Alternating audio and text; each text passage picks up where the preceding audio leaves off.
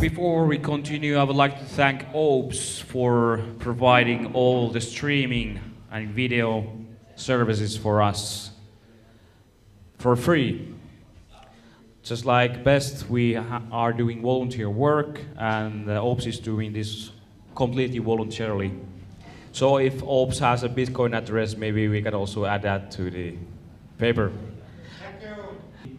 We tried the QR code that was for Best Helsinki Bitcoin address. That didn't work, so we will provide you a new one. Someone was trying to fund us already, but it didn't work. However, the Konsensus did work, so there was some problem regarding that. But let's try to fix that. We can post them after in the social media. So, okay, please continue, Niko.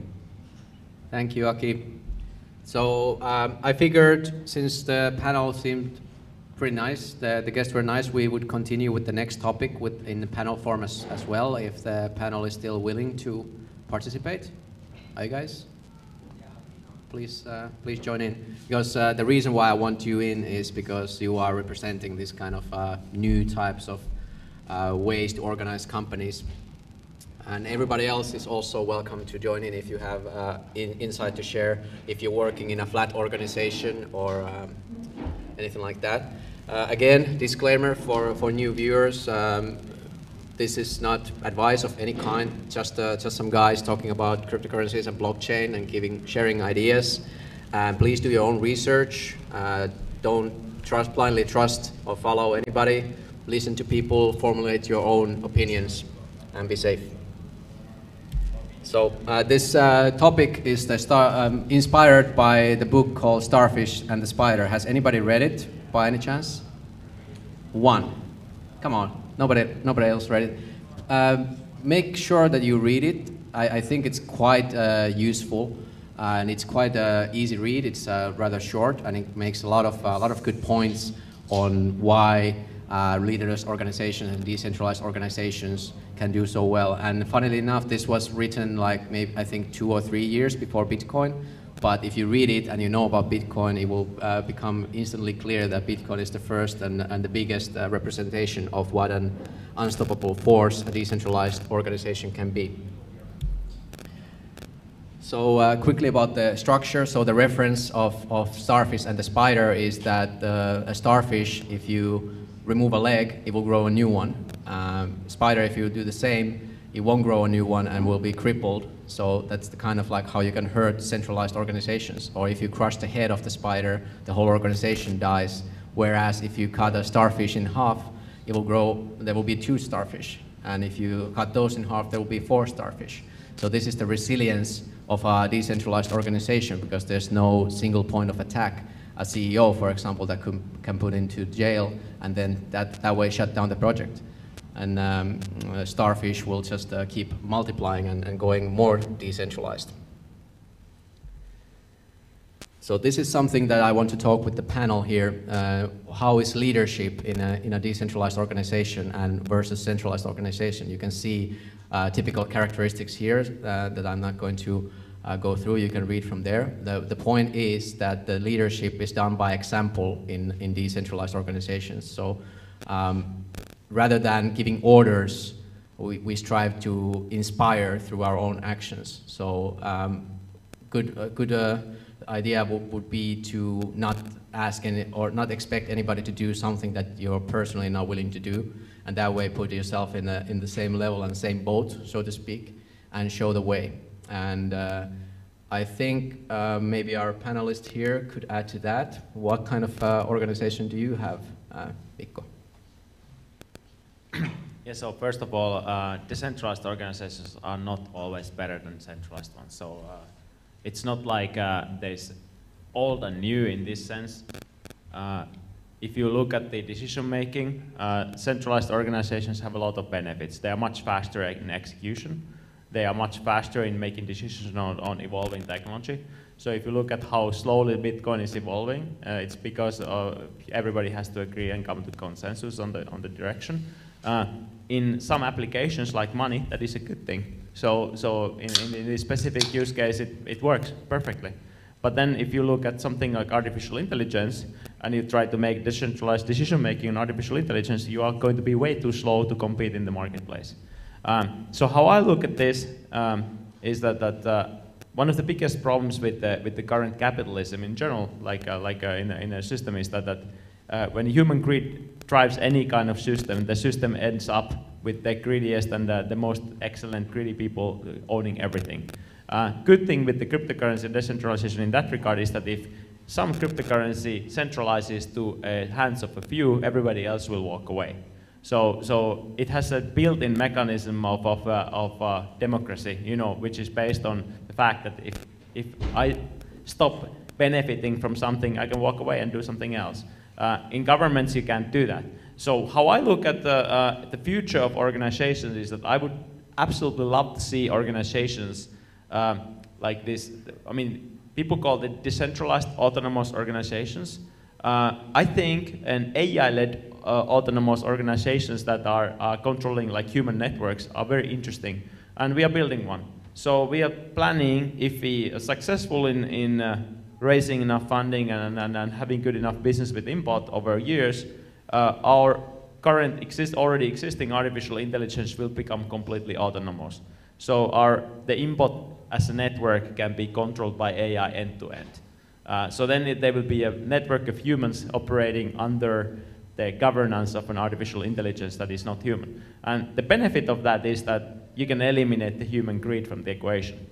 I mean, if you have a leader of an organization that is a greedy person, I mean, they want to maximize, let's say you want to take out all the value from Facebook and deliver it into whatever few thousand shareholders that they have, everybody else suffers. But if you want to create an organization where all the members of the organization, that the community will benefit, then you will have the system where there's some equitable mechanism of dividing back all the benefits of that community to users based on their contributions. Yeah, really good start.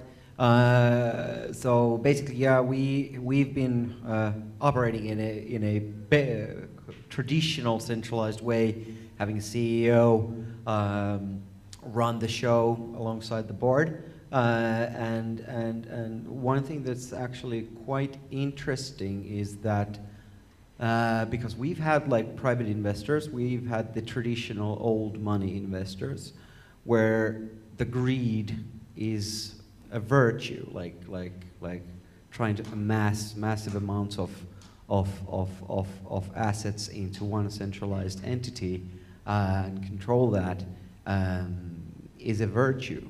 But in this new world, for example, there's a project called Aragon, which is fundamentally a really good, like a breakthrough project built on the Ethereum network. And Aragon is basically enabling anyone to run or start and run a decentralized autonomous organization, which wouldn't be controlled by any single greedy entity like Apple or these Facebook shitheads. So yeah, I think that that's going to be the future, and actually I think that's a better future, because now it offers, or it will offer, a level playing field for the masses. And just like Mikko said, that only benefiting the 2,000 shareholders of Facebook versus actually giving funds to the billions of users and giving them money. Yeah, sure. It's good. Keep it short so we can move on. Europe has currently a opportunity of a century. So China and the United States are currently having a huge backlash with blockchains because the top 1%, the oligarchy that runs the economy in both countries, is hitting back and doesn't want to lose the control. So what's happening in SEC, all of these organizations that serve those governments are trying to grab back the power to the top 1% that controls the government. Europe does not have such a centralized oligarchy as these countries have, and Germany took this lead by enabling a super nice environment for crypto companies to build. So I think if Europe is being progressive enough, it could enable this new world where we build businesses that are more altruistic, more beneficial for the members, and less aggressively capitalistic as the current ones are in the United States and China. And this could be disruptive for those guys, because when you compete with European blockchains against American capitalistic models, people will start seeing those capitalistic models as not as interesting, because they do not return the value back to the community members in the same way as those decentralized models are. Okay, thank you. The teams, the tribes, the nations, that like people that are part of them, that I think the people matter, that they kind of they can be looked in that where they want to be part of, like that. I was last night visiting a company called Vincit. They were 3 years, 14, 15, and 16, then they stopped to compete. They were the winner of the Company of the Year by the people working in that company. And so learned there good things. We talked from leadership. They have a new product called Leadership as a Service. It's kind of coming. You can take leaderships differently.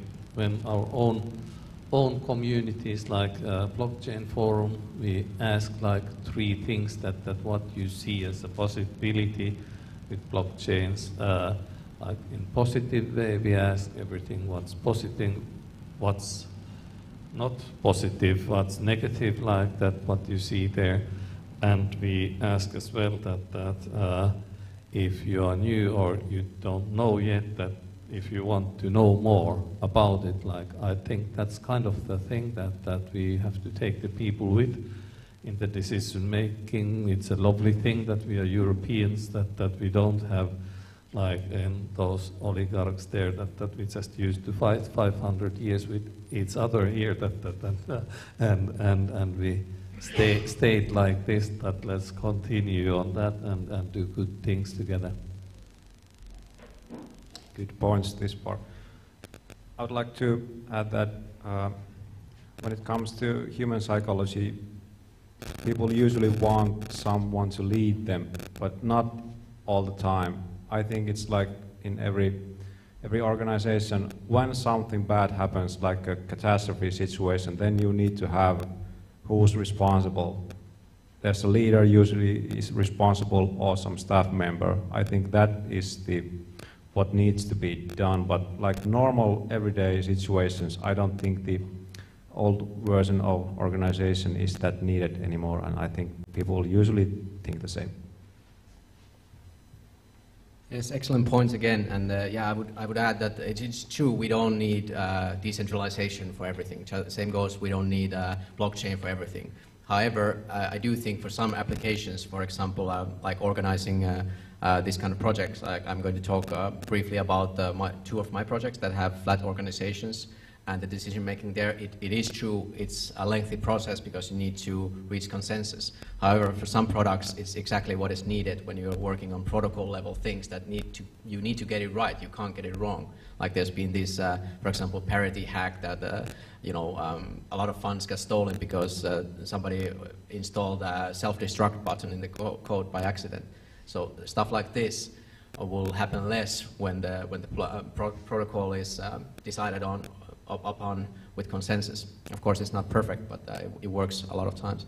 What I would like to also move on to is the networking effect of a decentralized organization, that it will enable a group of individuals to network together as single operators, providing value to each other, being together and building something together voluntarily, and I think that creates a much stronger incentive model for long term than hierarchical organization. Of course, in the future we will see both, but I would argue we will see less of the more traditional companies. Quick remarks and then we move on. Yeah, very good point. And there was a really good notion of what's the future like. The future will be kind of like borderless, and we will be as a humankind, we will be focusing on certain like topics, like for example, if me and Niko, we both like knitting, we could then take part in the knitting ecosystem and earn knit tokens. And it's not, you know, it's not bound by geography or bound by, you know, central jurisdiction, but it's like truly global, which is a really good kind of like enabler with these blockchain technologies. I wrote a blog post recently about topic. All communities will need to tokenize, and the idea was that in today's world, running a community costs mostly, I mean, the costs of running a technology on the cloud has gone down, but at the same time, the cost of acquiring users to any community or members to a community has gone up because of the competition on the app stores and other places. And the cost of developing a competitive feature set of running a community has also gone up because technology has advanced. Now, with this environment, there's two possible ways of building communities successfully. One is that you raise billions from venture capitalists to fund that growth initially when you are acquiring members and you're not monetizing anything. And that's how things like Facebook get built or Snapchat. But then there's another way where you invent a token out of thin air and you give it for free for people to pull them in, so the marketing cost is giving tokens to people. That's also a cost, because of course the cost is then built into the token value, but it enables you to build a community where these venture capitalists do not exist, and these venture capitalists do not need to get the return for their risky investments. So now you can fund building that community and run that community in a new way. And I think in the future, if you want to build a competitive startup in that space, you have to tokenize, because if you don't tokenize, the only alternative is to do the VC route. But because the tokenized communities are delivering more value to its members, it eliminates also the second option, so that you have only option you have left is to tokenize. Thank you, Mikko. Real quick one. Yeah, I just wanted to, the wisdom of the groups, the second most important thing from last week. People said, I have to read it in Finnish, I translated, it's that vertaisesti toimivat ihmiset voivat yhdessä alkaa ajamaan asioita tai vain yhtä asiaa ilman hierarkista johtajaa. So the thing is that people really can use these blockchain and these new economies ways to start to do single things without a leader that was looked wrongly here. So we wanted to keep it short.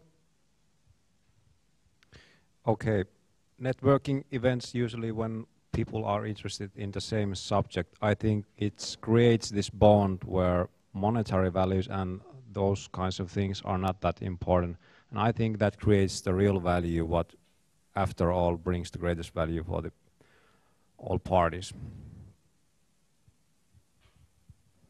Thank you, panel. Really excellent thoughts. I wish we had more time to keep discussing this, but for now I'm going to excuse you guys, and I'm going to briefly outline two projects that I'm working on, and after that we'll have one more presentation from Inbot. Let's give a hand to the panel.